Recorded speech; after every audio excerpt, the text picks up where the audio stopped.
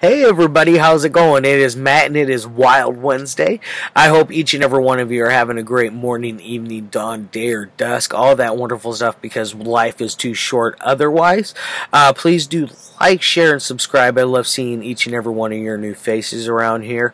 I see I'm up at like 261 or 262 subscribers now, which is amazing to think that that many people across this big old world want to look at this ugly face and listen to me jabber about whatever I'm talking about. It just brings a lot of joy to my heart. And then do always look in the description box. I always have more information on the day's film, such as the runtime of the cut I am watching, the rating on it, the starring cast, your director, a brief synopsis, some trivia that I've found throughout, or at least some trivia that I thought was notable of mentioning. And there's always going to be a link for a trailer or a link for a scene from the movie. And this one is definitely one of those where I found a trailer for it. It's a pretty well-known movie. I feel like it should be well-known because it is a very good slasher. I think it is top-tier slasher level in my opinion. I could have easily reviewed this on Friday. That's how good this was, but I wanted to knock it out right away because I watched it last night and I wanted everything to stay fresh in my mind because I love this movie so much. Now, let's get on to it.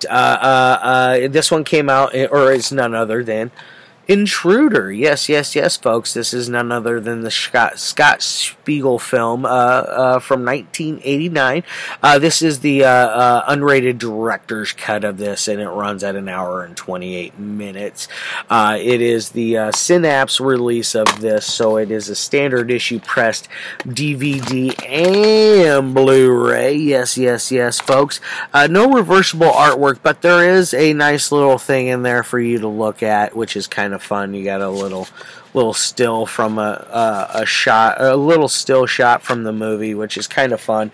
And then always with Synapse, you get a little catalog book that tells you what's coming up. This one's from 2015, so it's 5 years old already. It's hard to believe that this movie has been out that, or at least this release here has been out that long. And I don't hear enough people talk about it.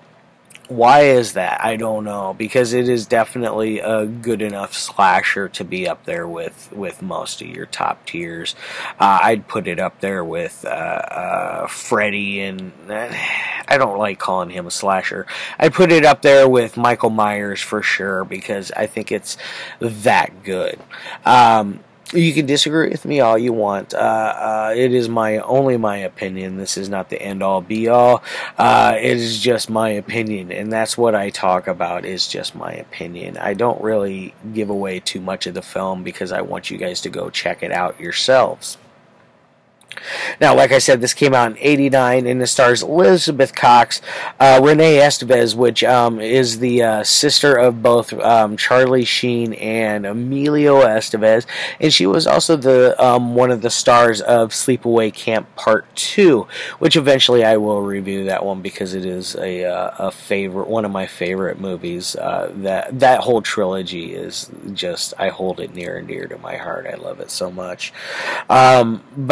Who else we got? We got Danny Hicks, we got David Byrnes, we got Sam Raimi. Yes, Sam Raimi, the director of the Evil Dead films, Dark Man, the Tobey Maguire Spider-Man movies, and much more. Like, I think he did a Wizard of Oz type movie at one point. I could be wrong, but I think he did. Later in his career, I want to say like 5-6 years ago. I could be very wrong. Now, and it's also got his brother Ted Raimi in here, which is he plays his usual kind of goofy character. He's kind of some comedic relief that is much needed throughout this movie, because you need some comedy, because it is one of those, it gets very mean. Some of the kills are just brutal, like there's a bandsaw scene that basically it steps on your throat, makes you watch it, it spits in your face as you're watching it, and it never lets up off of your throat in the process. It is that like brutal. It's not like, I would say, rough or like, oh my god, that is just too much. No, I would say it is very rough for what it is. So do keep that in mind. Now, like I said, this is directed by Scott Spiegel, who you should know him through Sam Raimi and his crew. Bruce Campbell even has a very teeny tiny, like, blink and you miss it cameo at the ass end of it where he plays a cop. It's kind of a funny little role that he has in there. It kind of makes me think of Thou Shall Not Kill Except, which has a very brief cameo of him in one of the features. I forget what it's called now off the top of my head, because there's two different versions of that movie. And if you haven't seen Thou Shall Not Kill Except, definitely give it a watch. It's an interesting one. It's like a cult, an evil cult that's going around killing people, and in the process, there's a group of military veterans that are met together, old Vietnam vets that have met together and have rekindled their friendships, and in the process all these killings are going on. It's very good. Hey man, my dog is behind me and he keeps shaking everything. I wish he would chill out, you know. Little turd. Now, what is this movie about? It's basically about a grocery store. It's the what is it? The Walnut Lake Market, which is a real store. It was a real grocery market. They did the whole filming after closed type ordeal, because this takes over. It does take over.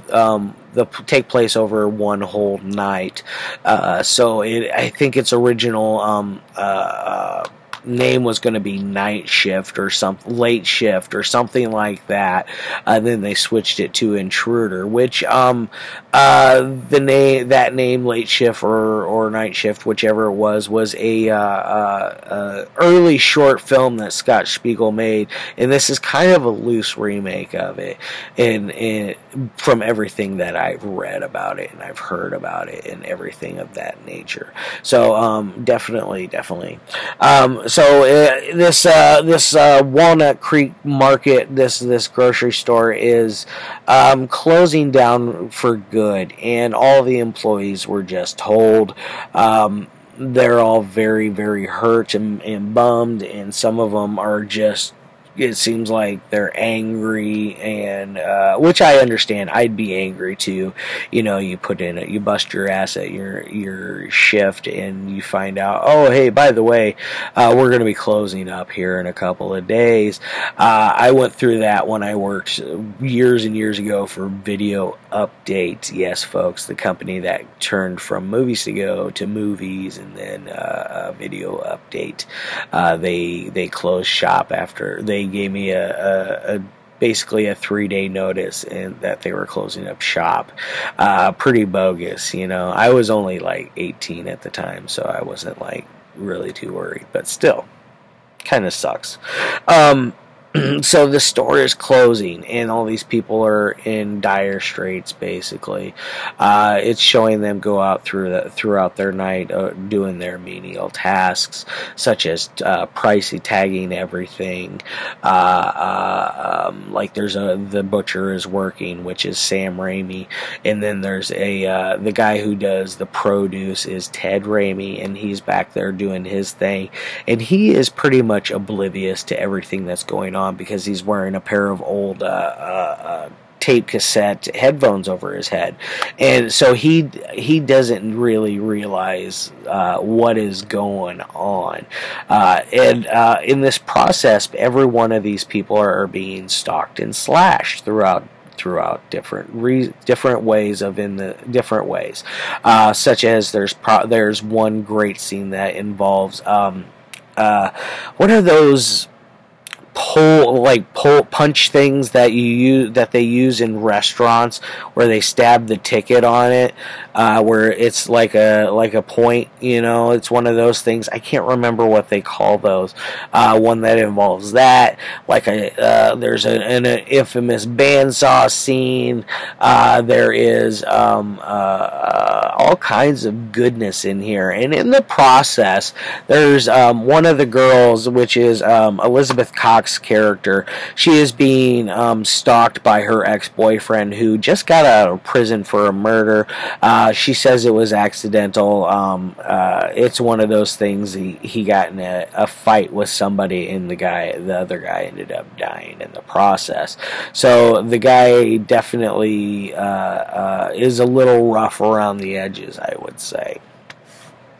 So you got that going on in the middle, all of that going on. There's a scene where both that ex-boyfriend and Elizabeth Cox are talking, and he decides he's going to punch her in the face. It starts an all-out melee between him and other employees from the store, such as one guy that has the hots for her, and he's kind of like dating her, essentially. Him and the manager, who reminds me a lot of the custodian from Gutterballs. I don't know what it is about him. He just reminds me of him. It's kind of funny, like just his mannerisms and some of the stuff he says. He's a nicer version of him, but he just kind of like reminds me, his look reminds me of him more than anything. So there's this giant melee. Eventually, the guy comes back. There's another little squabble. He is at one point hiding in the store. They think he's up in this attic area where apparently the manager caught them smoking the wacky tobacco, as he put it. They found there's a little like closet up attic space like in this area, which they do go up in there, and you see all these amazing masks, Halloween masks, that I'm guessing were probably made by the folks that did the effects for this, which is none other than K&B Effects. It was Kurtzman, Nicotero, and Berger.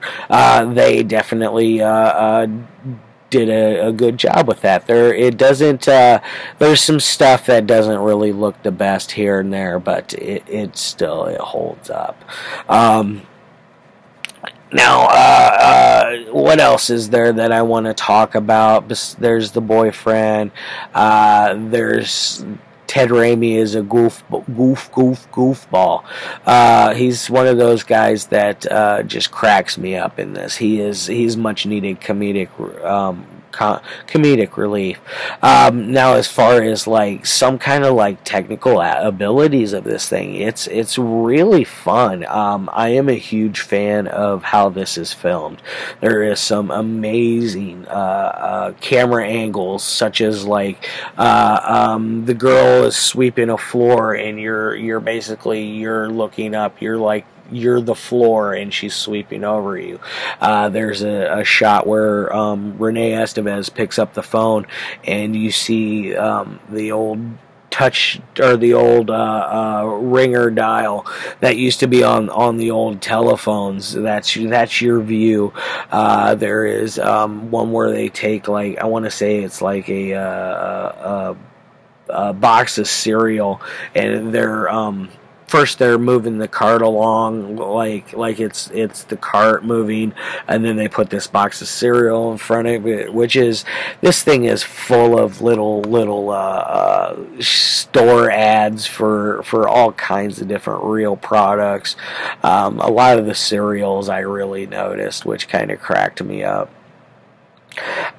So as far as any kind of trivia, like I said, it was a real market. It was a remake. I almost forgot. And Tobe Hooper, the great Tobe Hooper, rest in peace, director of Chainsaw Massacre, Eaten Alive. Gosh, I'm drawing a blank right now. Life Force. that stupid mortuary movie, and so on and so on and so on. The Funhouse is another one that he did that I really, really like. That I thought about reviewing this week, but I'm not going to do that one yet.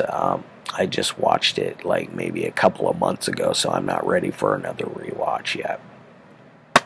Now, like I said, on that technical ability, it is amazing. The story picks up very quickly, does not let up really that well or that much. It stays pretty even keel throughout the whole movie, which is what I really like about it. You got the great fun camera angles. The editing is pretty good. You can see my dog moving around behind me there. Sorry, guys. He can be a little bit of a turkey sometimes. Oh, now he's decided he's going to leave. That's okay, though. We'll see him here in a few minutes. Anyways. Now, so I'm going to give this thing a 4 out of 5 on a technical ability. This is done so swell.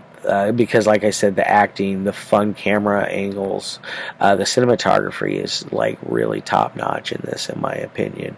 There's a lot of interesting death. The way they do the deaths, they're very, very interesting and fun, and super bloody for its time. Well, it was the 80s. It was the gory of the glory of the 80s, which this one definitely I hold up there very high. So as far as an entertainment side, this thing is definitely a 4 out of 5. This is an 8 out of 10 slasher, in my opinion. Go check it out. If you do not like this, I am sorry. Something must be wrong with you. Or there's something wrong with me. Anyways, I'm gonna get the fuck out of here. I got shit to do. This has not been my favorite review. I will get back with you tomorrow. I got another great slasher, another classic from the 80s, and one that I watch every year as well. It's got a fun trilogy on top of it. I think no, that one has not been remade yet, but tomorrow's, look out for it. It's going to be a fun one for Terrifying, or no, not Terrifying Tuesday. It'll be Bloodthirsty Thursday. Yowza. Peace, guys.